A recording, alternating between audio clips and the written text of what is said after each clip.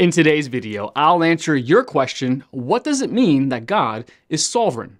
Then afterward, as always, I'll share some helpful resources, so stick around until the end.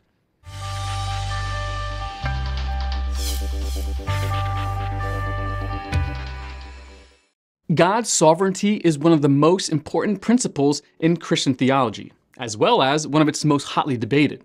Whether or not God is actually sovereign is usually not a topic of debate. All mainstream Christian sects agree that God is preeminent in power and authority. God's sovereignty is a natural consequence of his omniscience, omnipotence, and omnipresence. What is subject to disagreement is to what extent God applies his sovereignty, specifically how much control he exerts over the wills of men. When we speak of the sovereignty of God, we mean he rules the universe. But then the debate begins over when and where his control is direct and when it's indirect. God is described in the Bible as all-powerful and all-knowing, outside of time and responsible for the creation of everything. These divine traits set the minimum boundary for God's sovereign control in the universe, which is to say that nothing in the universe occurs without God's permission. God has the power and knowledge to prevent anything he chooses to prevent, so anything that does happen must at the very least be allowed by God. At the same time, the Bible describes God as offering humanity choices, holding them personally responsible for their sins, and being unhappy with some of their actions. The fact that sin exists at all proves that not all things that occur are the direct actions of God, who is holy. The reality of human volition and human accountability sets the maximum boundary for God's sovereign control over the universe, which is to say, there is a point at which God chooses to allow things that he does not directly cause. The fact that God is sovereign essentially means that he has the power, wisdom, and authority to do anything he chooses within his creation.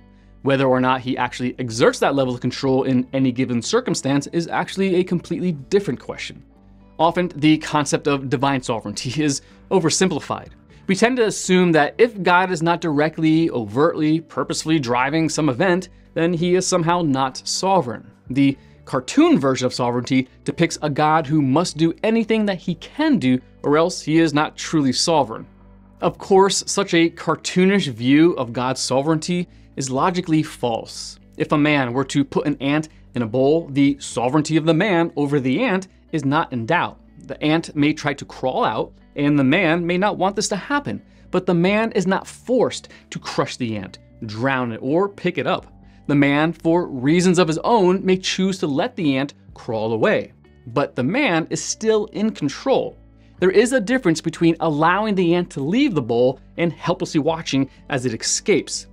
The cartoon version of God's sovereignty implies that if the man is not actively holding the ant inside the bowl, then he must be unable to keep it in there at all. The illustration of the man and the ant is at least a vague parallel to God's sovereignty over mankind. God has the ability to do anything, to take action and intervene in any situation, but he often chooses to act indirectly or to allow certain things for reasons of his own. His will is furthered in any case. God's sovereignty means that he is absolutely in authority and unrestricted in his supremacy. Everything that happens is at the very least the result of God's permissive will.